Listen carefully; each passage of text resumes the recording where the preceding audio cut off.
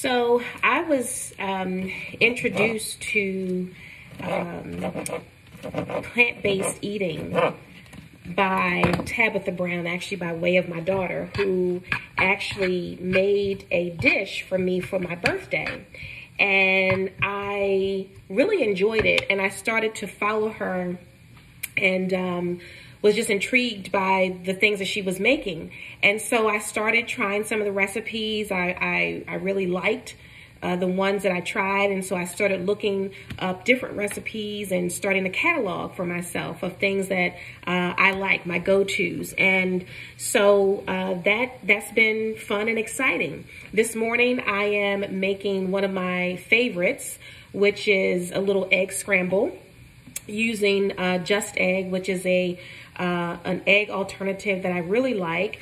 And I've got some peppers here in the pan. I'll take it out. So I've got some peppers, I've got some spinach, mushrooms, onions, a little bit of garlic.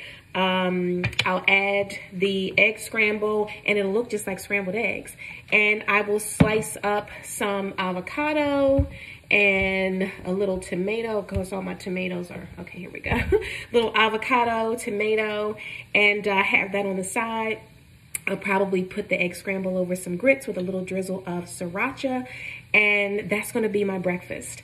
And I have to tell you, I have not 100% moved over to the plant-based diet. However, I feel like that's the direction that I'm moving in.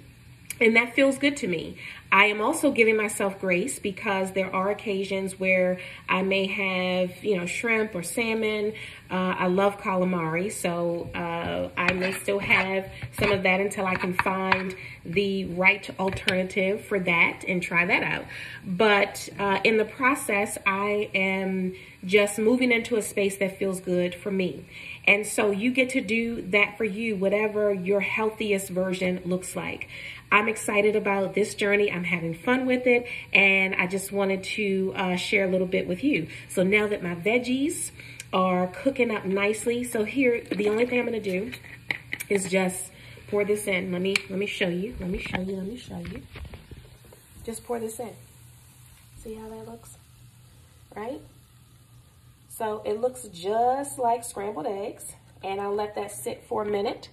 And then I will add my seasonings, which is one of my favorite go-tos. Garlic powder, little onion powder.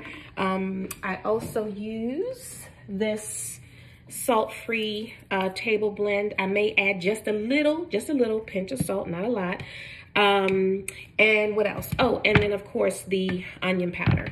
And so there you have it. So it's fun, it's fun, it's fun. Just wanted to pass it along to you so you figure out what works for you. And I look forward to seeing you again real soon. Until I do, take care and be well. Mwah.